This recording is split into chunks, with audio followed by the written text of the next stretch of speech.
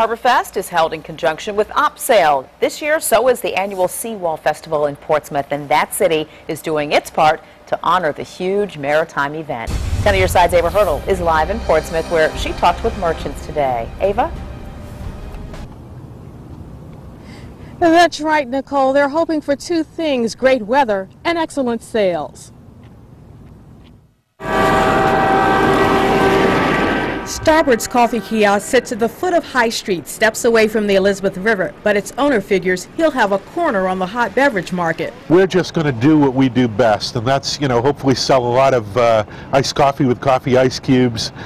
We've been selling some of the merchandise for OpSail, so that's exciting, but we're just happy to be a part of it. From his vantage point, he expects to see and visit the tall ships like the Kalmar Nickel of Delaware that'll dock in Portsmouth for public tours. But Portsmouth is also offering musical entertainment with local and national acts, plus family-friendly events. We're going to have wonderful food vendors. We're also going to have an extended children's area. We usually bring out some things for the children, but this year we're going to enhance that with some additional things. We're going to have face painting, arts and crafts. Norfolk will also have a host of various events also. It's exciting. It's actually refreshing to see both sides of the water working together for an event like this.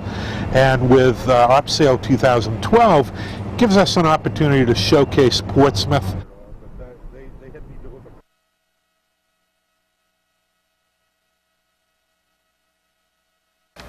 Oh, we lost her shot. Thousands of people are expected to attend those events over the course of the weekend.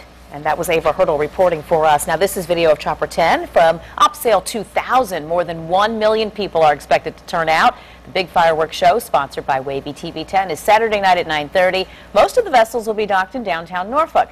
Wednesday is the Sea and Air Parade of Sail. Friday is the Tall Ship Parade of Sail.